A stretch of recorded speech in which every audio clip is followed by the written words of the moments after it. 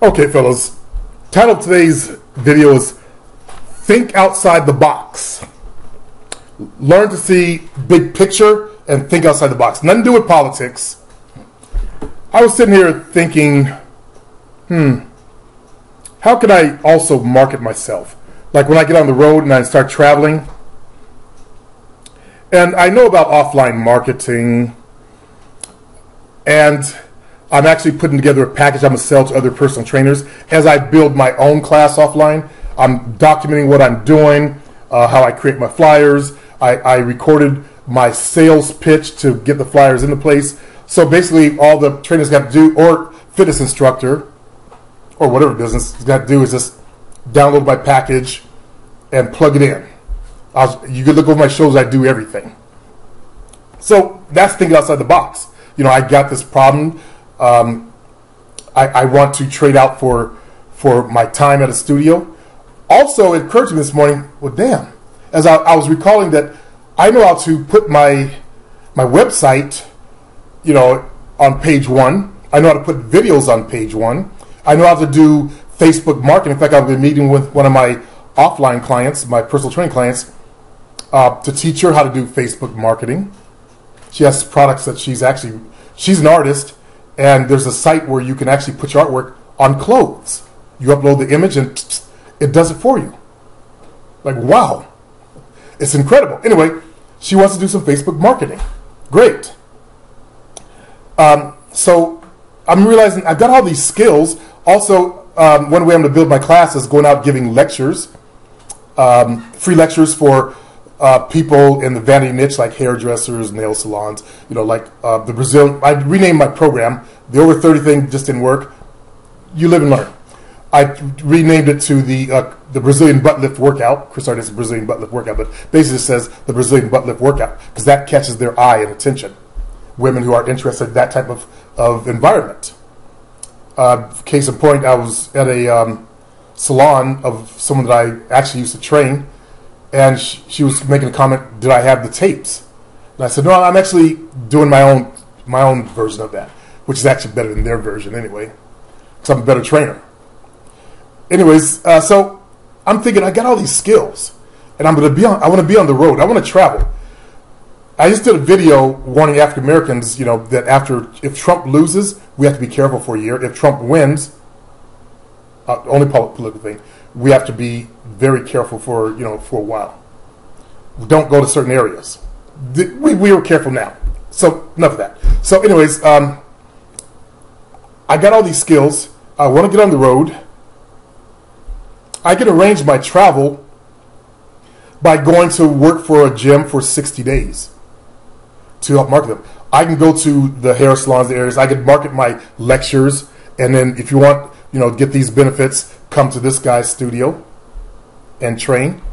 I could bring him along, and he could pass out flyers for my lectures. That way I can start marketing my lectures, also get the benefit of getting people into my online programs. Brain is exploding, fellas. That's when you start thinking outside the box. You become more creative. And that's what I'm trying to get you worker guys.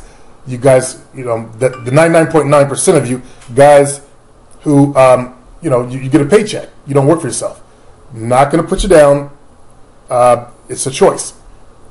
So even within your own job, as I said many years ago, you could become, instead of an entrepreneur, an intrapreneur. And that's a fellow that creates his own company within a company, his own project within a company. Management loves that kind of stuff. You work for a large organization. Look for ways that you can benefit the organization. By the way, if you work for a paycheck, that means you provide a certain set of skills. That's what you're paid for.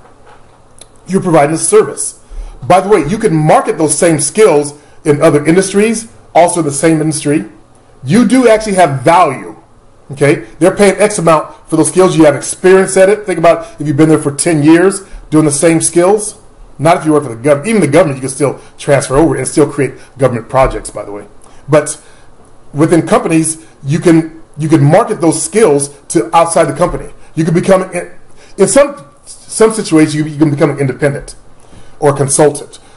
Case in point, one of my clients used to be a VP of Colliers Colliers is a Canuck company, Canadian company. Just got into a beef, or not a beef, but a little discussion with books. I cut most of it out. Actually, I went into the, you're in Canada. Why? Anyway, I cut it out to get my message. Okay, so he wants to retire. He actually is not with that company anymore, and he went to another company. Okay, so he wants to actually retire because his wife just retired. One of my clients, the one that had cancer, she retired from work, and she's 69. He just turned 69, in really good shape. The guy used to call Sergeant Rock. Yeah. So he's thinking about, okay, I'll retire and just do consulting work. You can do the same thing in certain situations. Okay. Now, if you work at Subway, you could. Let me give you an example, because I've always been like this. I was 21 years of age. There used to be a company, I think it's still around, they're called Shortstop, mostly on the West Coast. They're stop and rob places where, get gas, you get groceries, like an AM/PM, if you know what AM/PM is, or a 7-Eleven. Okay, so I was hired as a manager there. And every morning people would come in, buy gas, and they also deliver cinnamon rolls. So I did a little crayon, colored sign that said hot cinnamon rolls and coffee, and I put it up. I sold out every morning. That's what I'm talking about, being more creative. You could do that if you worked at Subway. If you see an idea, like maybe try a new sandwich out, or try a different marketing ploy to get people to buy more. People buy Subway out, but that's just one example. I want you guys to expand your minds. Some of you guys are stuck in the dirt, scratching for worms, and you don't look up to see. I've learned that, now the political thing, during this election. You've seen issues I've dealt with the Trumper mentality. So I want you guys to drop your fear and learn to think outside the box and become more creative. That's a right brain activity. I know the majority of you are more left brain. That's why you're on the internet.